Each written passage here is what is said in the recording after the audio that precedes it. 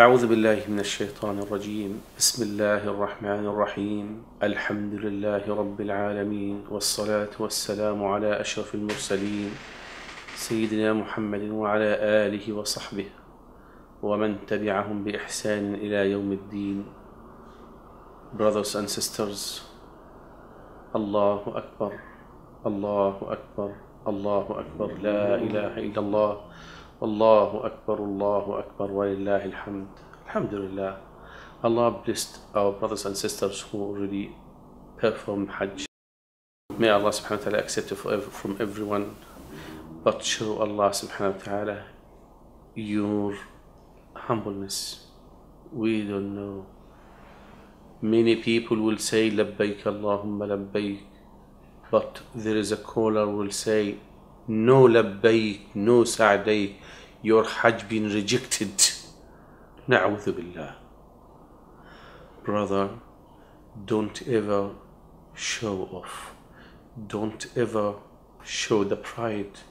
Don't ever all the time show that, Ya Allah, please accept my Hajj. You remember when ulama said that the Sahaba after Ramadan they used to spend 6 months to ask Allah to accept their amal in Ramadan. Now you need to ask Allah to accept your Hajj up to your death. Every day ask Allah sincerely to accept your Hajj, and don't ever show that, yes, I did the best. Don't show that or count that it is a favor that you have done Hajj. Don't ever. Allah subhanahu wa ta'ala said that Aneen al-Mudhnibeen. Ibn al-Qayyim, he said that. He said, Allah said, Aneen al-Mudhnibeen ahabba ilayna min tasbih al-Mura'een. Look, the grieving, crying, the tears, the regret of those who commit the sin, who repent to Allah and feel the regret, is much better to Allah than those who are doing lots of tasbih, lots of ibadah out of show off. In another say also, he said that Ibn al-Qayyim, ذنب تذل به إلينا أحب إلينا من طاعة تمن بها وترائي بها. If you commit a sin and this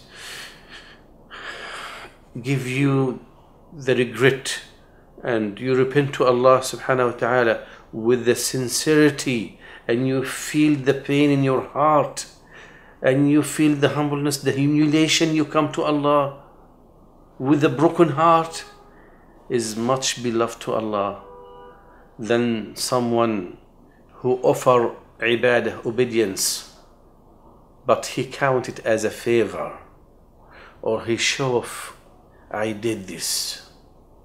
Sufyan al-Thawri, he said that لأن أبيت نائما وأصبح نادما أحب إلي من أن أبيت قائما وأصبح معجبا.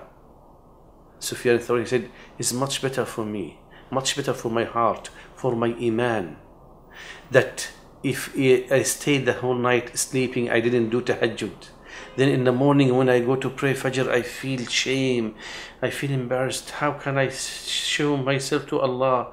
I regret. He said, this is for my deen, for my heart, is much better than to stay the whole night tahajjud, then in the morning I show off. I count it as a favor, you know, I did tahajjud. Oh Allah, I did tahajjud and I'm coming now to pray Fajr. Be careful. But in the same time, remember that Allah is Kareem. You made dua to Kareem, He will forgive you. Allah forgive all those who are in Hajj. Allah forgive even those who the Hujjaj made dua for them, intercede for them. Allah promised that forgive everyone. Allah is Kareem, Ghafoor. Who can do this? Show me any country, any bank will come one day, all people, all those who are in debt, you are free. Who can do this? billions of pounds debt. Can any country, whatever country, said, okay, you know, all people who owe us money, you are free? None. But Allah subhanahu wa ta'ala look at the millions and billions of people, and He said, of all of you, Allah can forgive all of them in one go, because He's Kareem. He can forgive billions and billions of sins, full of the earth sins. If your sins as the numbers of the sands of Alij, as match the numbers of the days of the whole dunya since Allah created dunya up to the day of judgment, if your sins up to the heaven, still Allah subhanahu wa ta'ala forgive all of that. Allah is Ghafoor Rahim. But after you come back, you are in London. Be careful. As you said, Labbaik Allahumma Labbaik there, Allah is calling you here. Allahu Akbar, Hayya ala salah, Hayya ala al-falah. Do you say Labbaik Allahumma Labbaik? If you don't, that means Labbaik in Arafah there was not really sincere. If you do Labbaik here, if you hear the adhan, Labbaik Allahumma Labbaik, that means you were sincere when you did say Labbaik there in Arafah, in Mecca. If Allah asks you to read Quran, وَرَتِّلِ الْقُرْآنَ تَرْتِيلًا, you said Labbaik Allahumma Labbaik, and then Allah said you are truthful. يَا أَيُّهَا الَّذِينَ آمَنُوا اتَّقُوا اللَّهَ وَكُونُوا مَعَ الصَّادِقِينَ, fear Allah and be with those who are truthful. You said Labbaik Allahumma Labbaik. Then when Allah subhanahu wa ta'ala asks you to give charity, to read Quran, to be good to your parents, dutiful to your parents, to be good to your wife, to your children, to give da'wah, wherever you are, give da'wah. Don't say people they don't listen to me. We didn't listen to Ibrahim alayhi salam, but Allah subhanahu wa ta'ala blessed this da'wah and we went there. Give your da'wah wherever you are, at your office, your company, your college, your university, wherever you are, give da'wah fi sabilillah. If they listen, if they don't listen, Allah subhanahu wa ta'ala will guide people who Allah blessed to listen to your da'wah, to be guided to Allah subhanahu wa ta'ala. The next point is what? Many people earning rewards, but they are not really careful about their sins. Many people, they go to pray, they pray, but they don't know they're losing lots of prayers. Why? Because they backbite someone, they unfair to someone, they harm someone, they insult someone, they assault someone. Be careful, brothers and sisters. Sometimes we earn lots of rewards, but in the meantime we losing a lot. So if you do hisab, you find sometimes we are the losers. Let us look at this next session inshallah and focus how to be successful businessman, because the tijara business between us and Allah, it is the most successful tijara, the best business. But make sure that you are a successful businessman when you deal with Allah subhanahu wa ta'ala. May Allah subhanahu wa ta'ala grant all of us the goodness here in this dunya and the hereafter. وصلى اللهم وسلم وبارك على نبينا محمد وعلى آله وصحبه وسلم والحمد لله رب العالمين والسلام عليكم ورحمة الله وبركاته.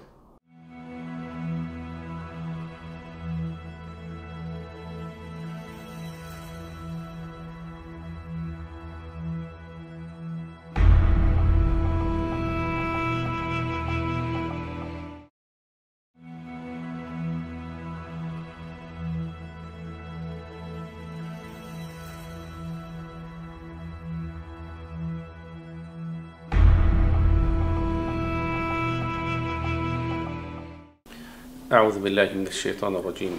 بسم الله الرحمن الرحيم.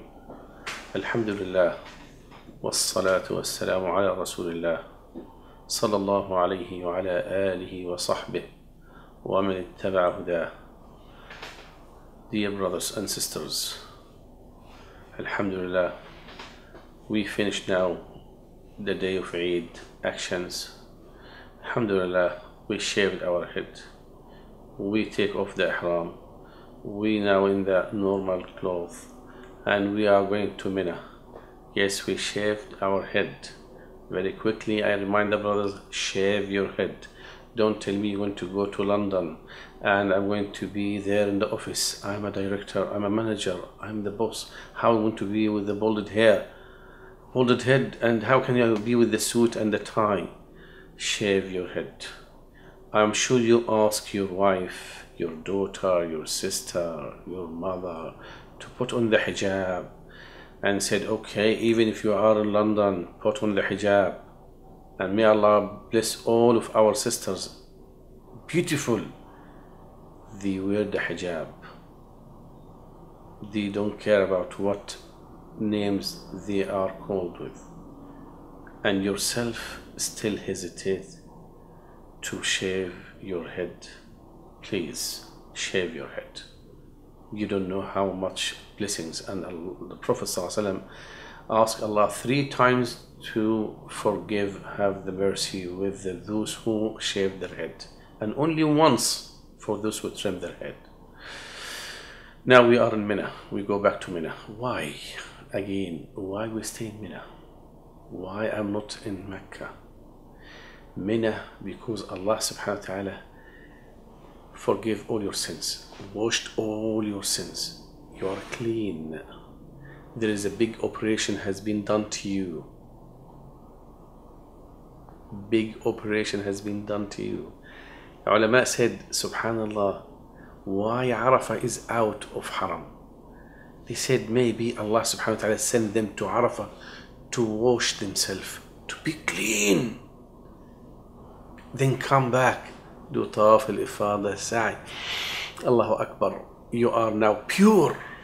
After this big operation, you need to have, they call it intensive care. After any operation, the doctors will leave you for an intensive care unit, incubation, to have a good time, to recover, to maintain this forgiveness. Allah subhanahu wa ta'ala asks you to stay 2 or 3 days in Mina. I'm clean. I am among the beautiful pilgrims. I should now sit and train myself. Now in the future, how can I maintain this cleanliness? How can I maintain this purification? I'm pure now. I'm a newborn Muslim. How can I maintain this? Write down. What's my problem? Where's my weakness? Why I fall in the sin? Because of shaitan. He is the one who's your enemy, and he is jealous from you, and he doesn't like you to be forgiven. He will start with you again. He never give up. Allah subhanahu wa ta'ala help you. What you do? Training sessions every day. You go to Jamarat, stone. Allahu Akbar, Allahu Akbar, Allahu Akbar. 7, 7, 7, 21 times. You don't throw all of them in one go. No, training. You stone 7. Practicality here. You take out all the places of shaitan, the greed, the envy, the jealous, the love of dunya. All this, you took it out. Where is the weakness? From where shaitan come into my heart? Make your heart strong. Why is 3 places? This is, we follow the footstep of Ibrahim alayhi salam when he was about to slaughter his son. I know it's meaningless to slaughter your son. What's the benefit? Yes, you don't need to do this. Allah asks you to slaughter your negatives, your bad characters. You slaughter the weakness. You slaughter the places of shaitan. You put the knife and say, Allahu Akbar. Smoking cigarette, Allahu Akbar. I will never. Backbiting, Allahu Akbar. The greed, Allahu Akbar. You slaughter, you try now, cut off all this training every day, 777 times Allahu Akbar. And you come after each one from the first, the small jamrah and the middle, you come at the side. Oh Allah, I am now an enemy to shaitan. Oh Allah, I submit myself to you. Then you start to make dua, long dua, Allah will accept your dua. Why? Because already you show Allah your enmity to shaitan. But try to feel it. Try to put this in your heart, not routine activities. Allahu Akbar, Allahu Akbar. No. Every time you say Allahu Akbar and you remember something really negative I want to get rid of, Allahu Akbar. And you do it with the yaqeen that Allah will help you. Because end of the day, wallahi, we can't be successful except with the help of Allah. إِيَّاكَ نَعْبُدْ وَإِيَّاكَ نَسْتَعِينُ. We repeat this every day, several times. Because the only way to be a good obedience, to seek help from Allah subhanahu wa ta'ala, إِيَّاكَ نَعْبُدْ وَإِيَّاكَ نَسْتَعِينُ. You come to the side, make long dua. And this is for every day. Training. You sit there, don't chat that much. Talk nicely. Try to train yourself. When I go back to London, how my life will be. Dhikr, istighfar. When you talk quietly. You advise people. Give the da'wah. Don't get some very good friendship in Mecca, in Mina. This is a time. Because when you come back to London, you have very good friends. These are the people who Allah blessed and they have the same blessings like you. Take very good friendship from these brothers.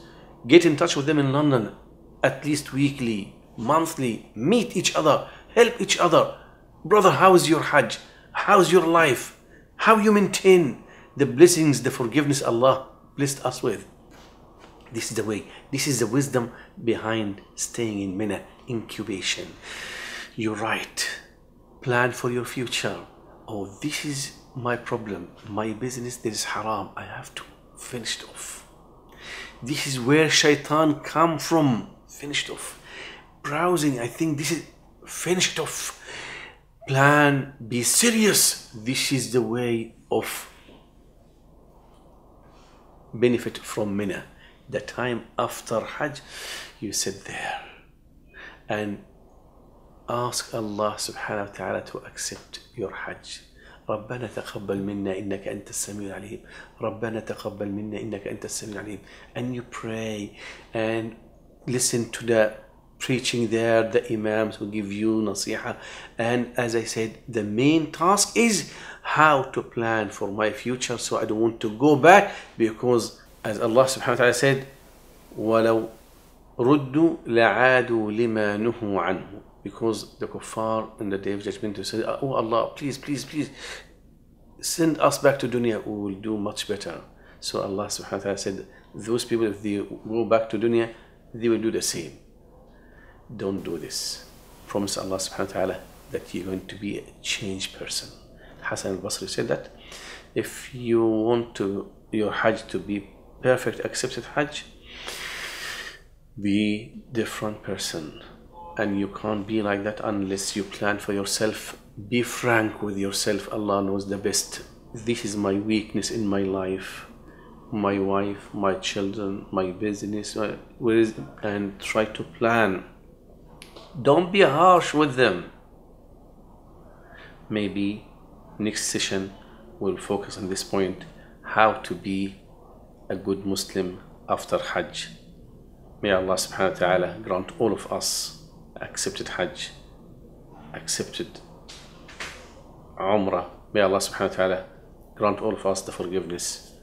Wa sallallahu wa sallam wa barak ala nabina Muhammad. Walhamdulillahi rabbil alameen. Assalamu alaikum wa rahmatullahi wa barakatuh.